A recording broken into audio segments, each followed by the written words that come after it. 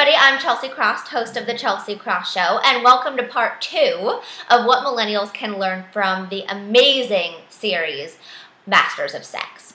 Lead character Virginia Johnson is the epitome of a woman leader who paved the way for our generation of females.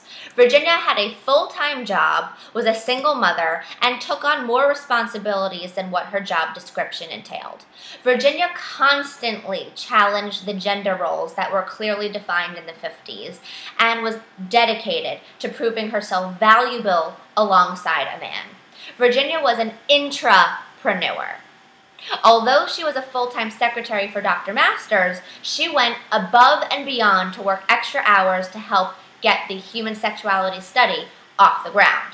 Her devotion and dedication launched her credibility as an employee and her worth in the workplace to a whole nother level.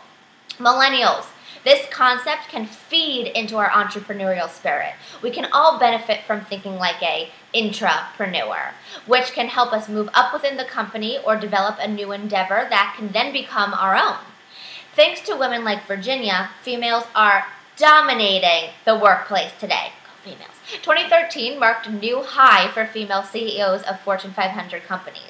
Women are projected to have the greatest growth over the next 10 years in fields like nursing, home health assistance, childcare, and food preparation.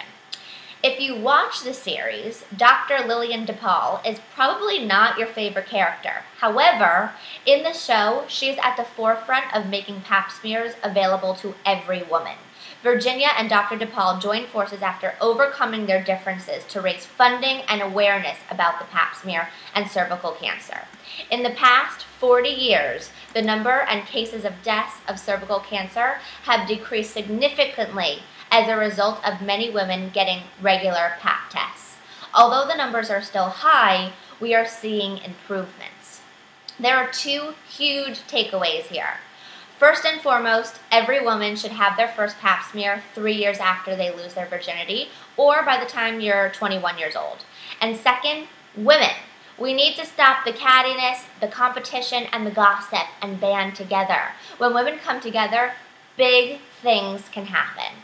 Masters of Sex is currently crushing Homeland's ratings during its first season run and will return in 2014 for season 2, another 12 episodes. Tweet me some of your favorite moments from this series, Masters of Sex season 1 at Chelsea Cross. For more information on the Chelsea Cross Show, visit chelseacross.com, and to subscribe to my YouTube channel, click here.